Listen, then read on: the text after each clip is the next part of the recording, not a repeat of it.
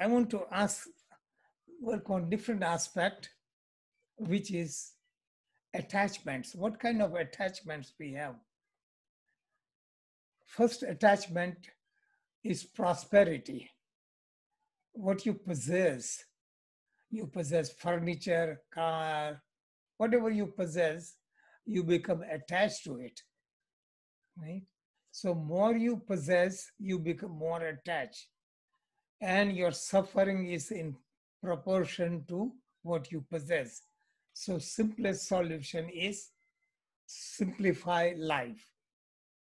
Possess fewer things. You have less burdens. Okay. That is attachment to money. Money is a means. People become attached to it. They say, I will be happy when I have this much money. Then the greed increases 10 times as much. Then money, then it leads into prestige. It leads into social life. It keeps on growing. We forget money was a means, and people work their entire life, and time to retire, they cannot let go of it because they are so much attached. They are so much programmed. They have become workaholic. So even if they want to retire, they cannot retire. So many people are so much addicted. They think if they don't work, they will die. And many of them do die because they have created no creative interest. What is creative interest? You do for the sake of doing it, not for gaining anything. Krishna says, perform your duty. Perform your duty with smiling heart. Expect no reward. Even if you don't expect any reward, reward will come. So you don't throw away the reward, you accept it as a blessing of God or prasad. If you do this, you will be very creative. So people who perform their duty, their job, whatever it is, they do it with love. They work overtime, they don't even notice it. They enjoy it. They always get rewarded. People who look for reward, they'll want to get more money working less. They are looking for weekend to enjoy life, so they drag their week by hating what they do. They don't enjoy their week and they don't enjoy weekend either, because on weekend they're always thinking, I have to go back to work. So the whole idea is be in the present. You won't be attached. Don't be attached to money. Then there is other kind of attachment, attachment to the body. Do yoga position. So for health, body is a means, but people become attached to the body, how they look, what people say about them. People are not only interested in what they possess, but what other people comment about their possession. If they buy a new car and try to show off and people don't respond to it, they get upset. So this is what happens. Contentment is the greatest thing. If you want to be free from attachment, be content here and now. More you want, more you will be attached, more you will be frustrated. One of the attachment that is most difficult to conquer is emotional attachment. I have, in this book, I have written so many different kind of attachment, cause of attachment, all the detail. But in short, Emotional attachment is the last thing to do. When you talk about non-attachment, people immediately consider, I don't want to be attached to my family. This is the wrong thing to do.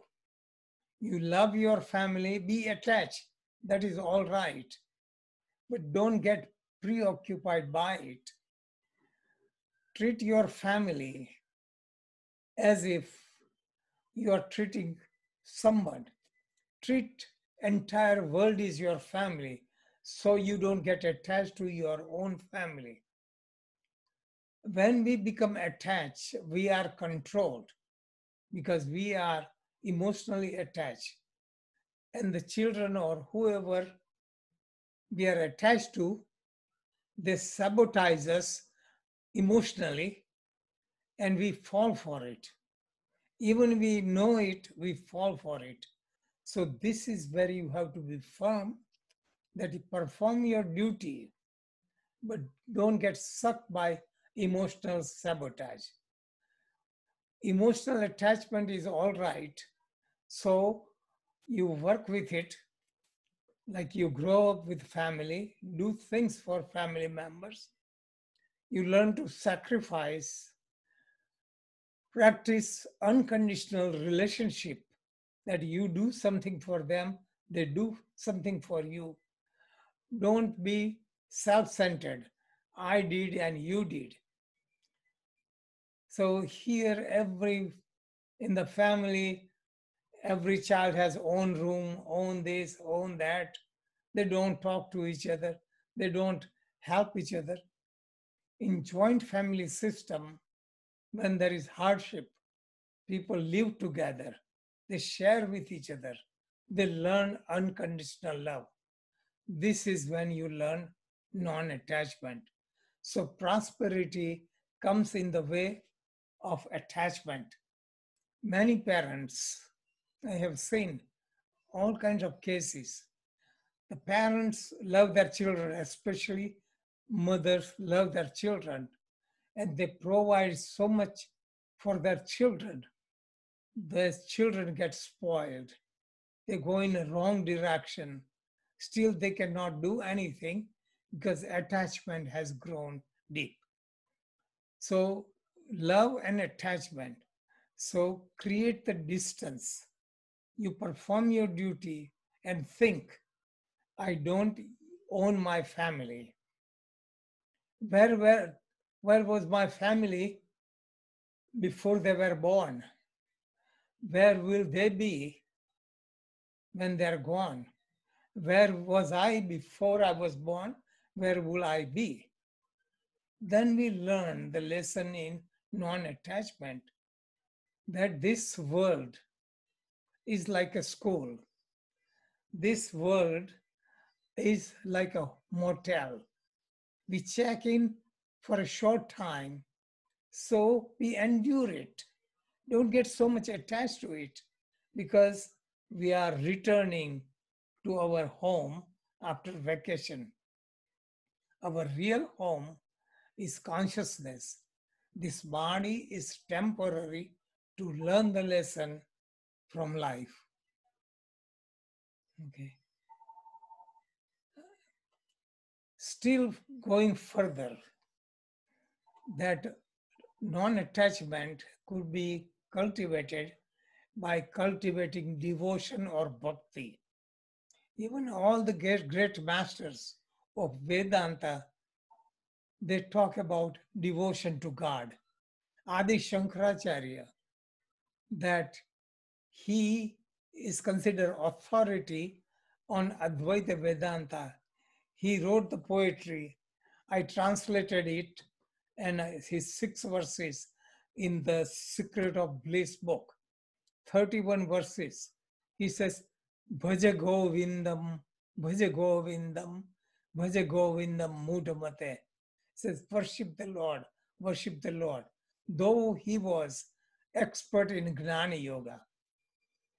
So even if you get into Gnana Yoga, even if you get it, Bhakti adds on the faculty because all other disciplines cannot be sustained without Bhakti. So from childhood, I was attracted to bhakti, mantra chant, devotion, and this balances out. People feel stress. I recommend get into devotion. And not only devotion, but go in, create the image of God and repent in front of God. Let your tears flow. This is what purifies. This is true repentance. With devotion, your heart melts. All the vices disappear. Your anger and fear disappears. You don't have to practice any discipline. You don't need to do anything. Just purify the heart. Cry openly in front of God and you purify yourself. This is considered strange concept, but in the East, Sufi dancers in the Middle East, they dance putting on the dress of a woman, dance in circle, worshipping. They are lover of God. All the souls are lover of God. So we have to worship God. And for worshiping God, we get so much involved. There are nine-fold path I talked in the last session. It is all in the yellow book. All the steps, Shravana, Kirtanam, Mananam, Padasevanam, Archanam, Vandanam, Dasyam, Sakyam, Atmanivedan. 9 steps. You cultivate bhakti toward God. This is why ritualistic worship, they go to temple, have image of God, and they treat the image of God like a live person. They wake up God, they feed God, put him to sleep, and they cultivate devotion. Singing the glory mantra chant is worshiping God. Thinking about God, reading the scripture is also the step. But this ninefold bhakti, ninefold devotion is the starting point. The ultimate thing is parabhakti, that all the rituals purifies you, so you establish connection with the God, that you become servant to God. You serve God and you serve humanity as if all the living creatures are creation of God. There is saying, "Na jane kis vesh mein mil jaye Bhagwan re." They say it, God will come to test you as a poor person suffering from disease, and you worship and give charity and ignore that person. You don't know that was God testing your generosity. So increase the devotion to God, that is Sakya, and surrender. All these things you cultivate that will purify you. Ultimate is parabhakti, that you don't need any ritual. Ultimate is you consider all the creation of God as God. You serve everyone unconditionally. This is the highest path. This is the path of renunciation. So, renunciation is the climax of non attachment. Non attachment you cultivate. You give up possessions, you give up name, fame, and power. Still, it is non attachment. But true renunciation is you lose interest in that. Things fall away.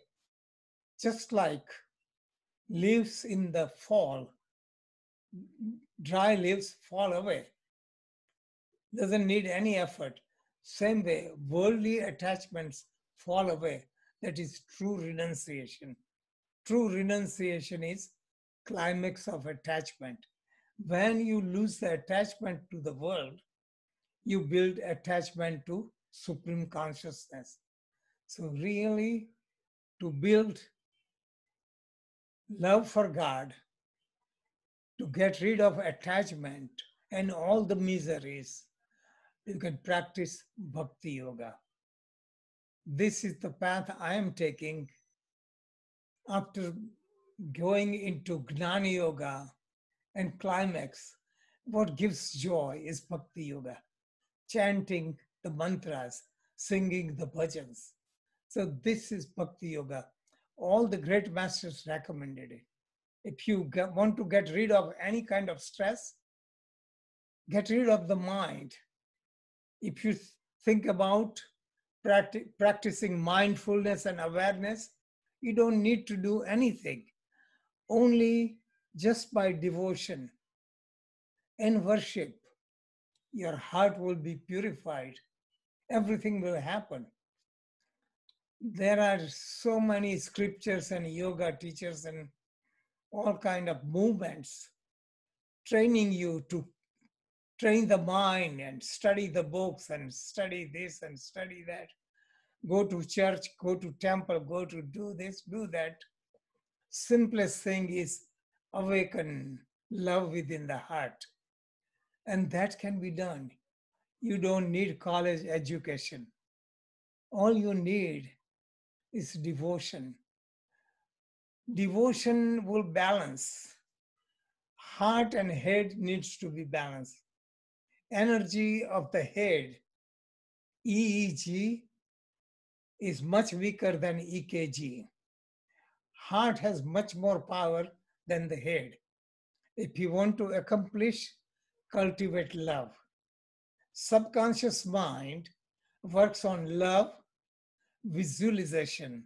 Our conscious mind works on thinking and logic. No matter how much thinking and logic you use, you won't succeed. But when you have love for something without effort, you will succeed. You know, just so many things I accomplished because love for it. So this is what I recommend. Don't waste time in gathering information and knowledge. Just chant with love and purify yourself. Purify so much that tears flow from your eyes. It is considered weakness in the Western society or male. How could you cry? In the East, this is considered normal because deep within you have love and emotion that you are suppressing. This is the problem with males. Females have easy access to emotions and express, and men are kept aloof.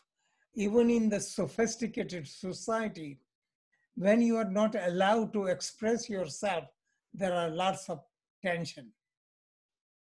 In India, for example, so many things are taken normally.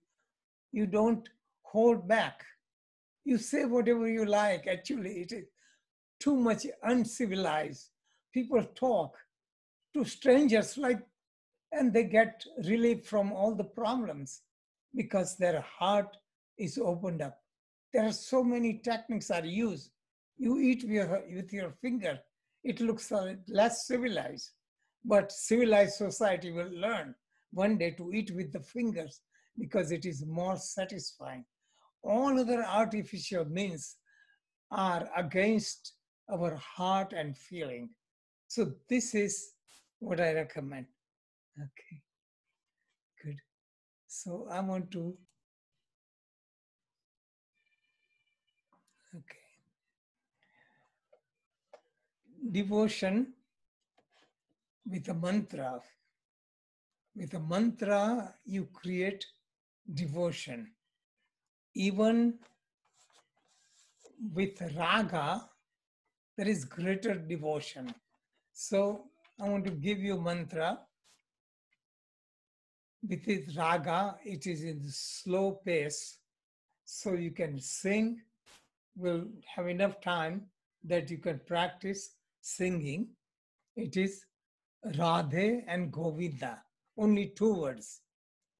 Radhe, Radhe, Govinda, Govinda, Radhe. Why? Radha and Govinda. Govinda represents God or consciousness. Radha represents goddess or Prakriti. So always there is union of God and goddess. So Krishna has Radha, Ram has Sita. They respected female aspect as Prakriti, nature. Through nature, we can reach consciousness. So Radhe Radhe Govinda Govinda Radhe. Krishna is consciousness and Radha is consort. And in Bhagavad Gita, you see Lord Krishna in scriptures. Bhagavatam, you see mention of God, goddess is an incarnation of God. But here we'll practice the mantra Radhe Radhe, Govinda Govinda Radhe.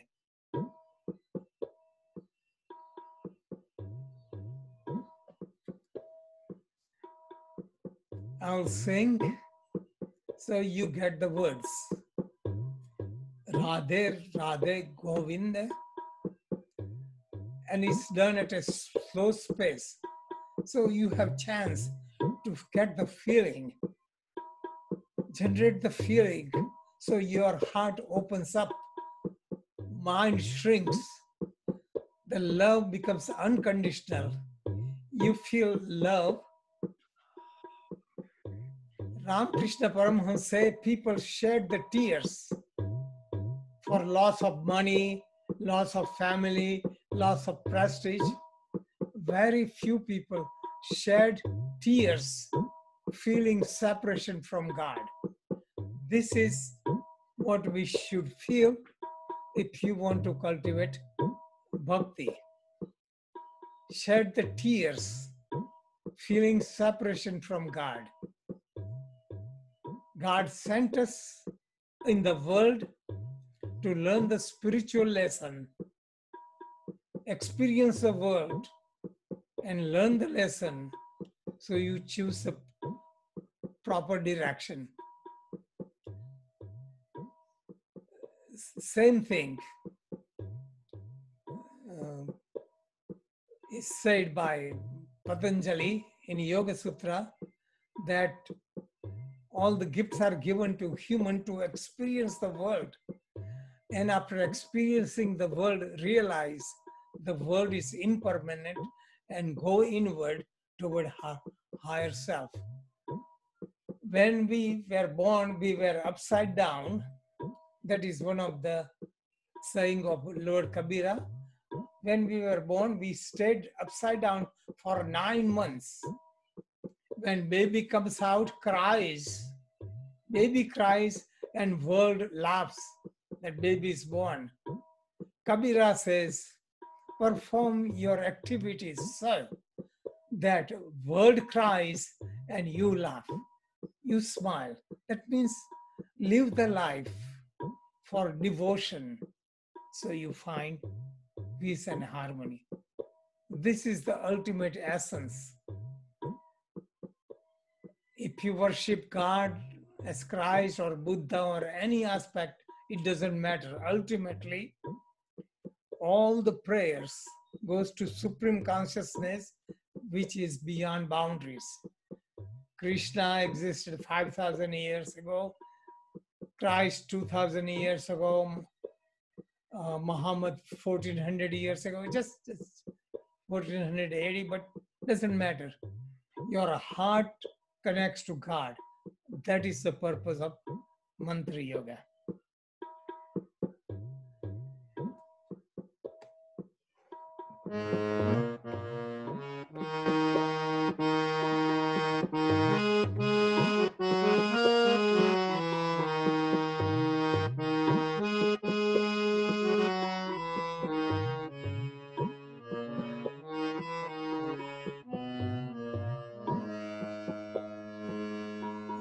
Slow pace. Radhe Radhe Govind, Govind Radhe, Radhe Radhe Govind, Govind Radhe, Radhe Radhe Govind, Govind Radhe, Radhe Radhe Govind, Govind Radhe.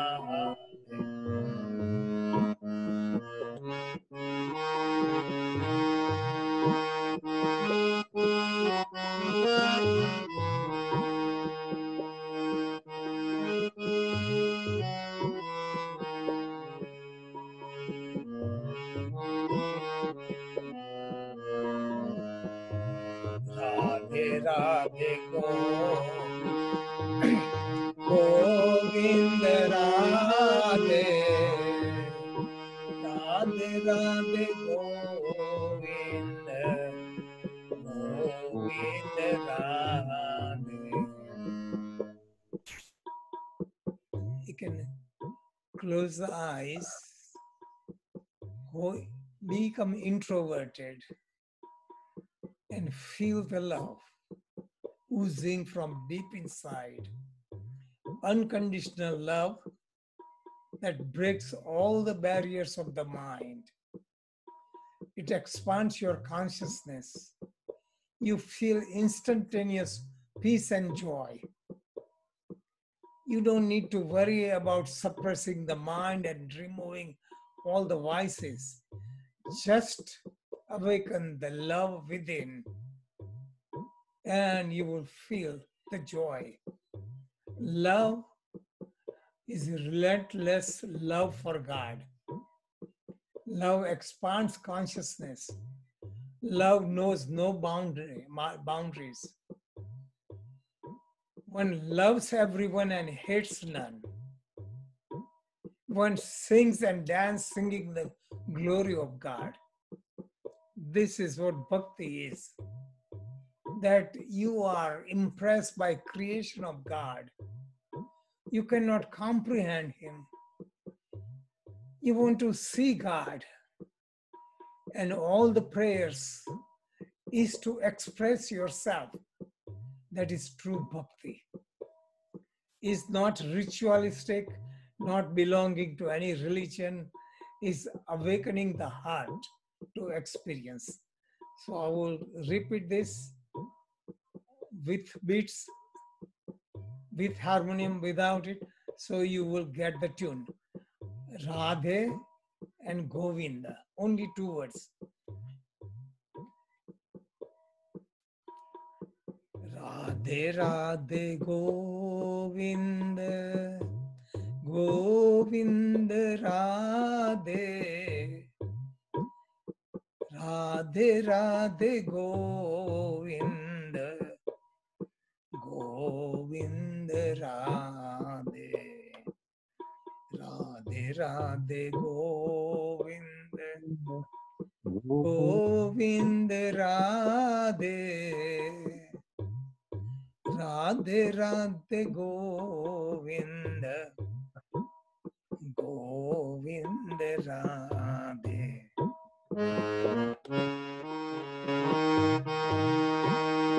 Govinda Radhe, Radhe Radhe Govinda, Govinda Radhe, Radhe Radhe Govinda, Govinda Radhe, Radhe Radhe Govinda, Govinda Radhe, Radhe Radhe Govinda, Govinda Radhe, Radhe Radhe Govinda, Govinda Radhe.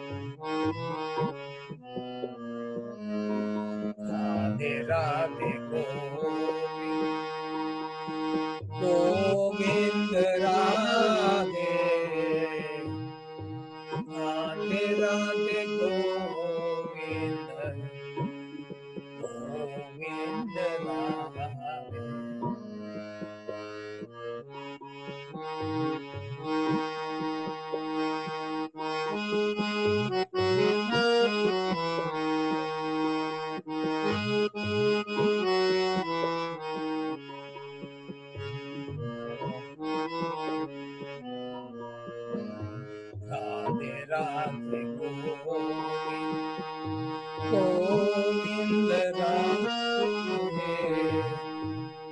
Radhe Radhe Govind, Govind Radhe.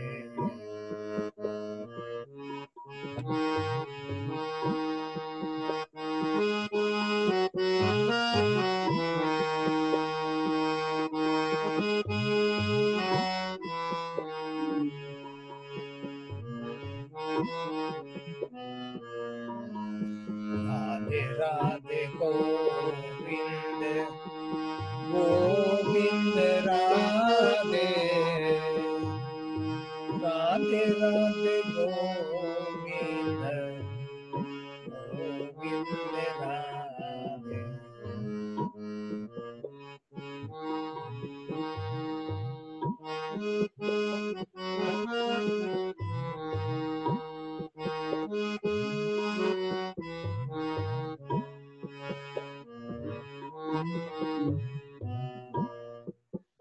So listen to the beats and let the mantra flow. After you practice for a while, mantra will flow and you are worshipping God or consciousness and the creation of God. Creation of God means all the living creatures. They are not separate from God.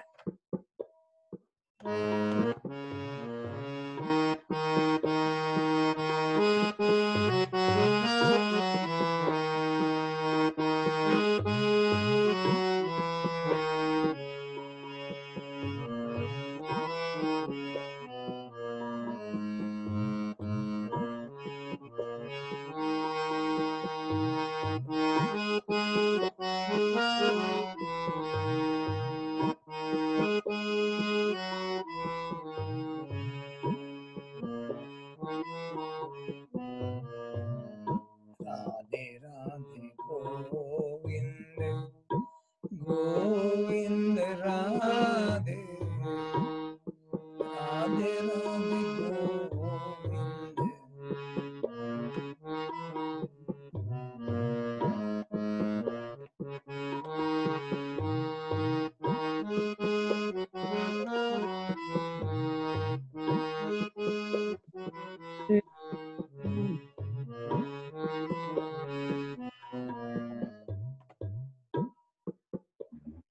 Mantras are more than prayers.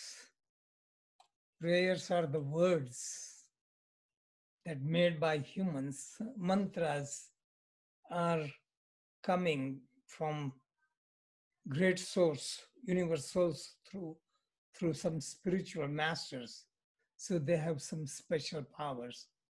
But chanting itself, it will create more joy and love in the heart.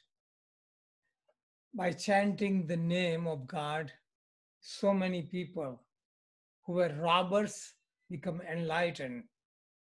So many people were evil, their life got changed.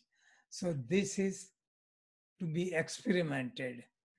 And in India, in just the culture that is so common, you can see that happening, that people who are criminal or on wrong path, they change. Here, Hare Krishna movement, they had so many young people following the path that they became free from addiction. And still there are many centers. We visited a Virginia center, and around the world, many temples, they follow the basic path is chanting, and they chant only one mantra, Hare Krishna, Krishna Krishna, Hare Hare, Hare Rama, Rama Rama, Hare. Okay.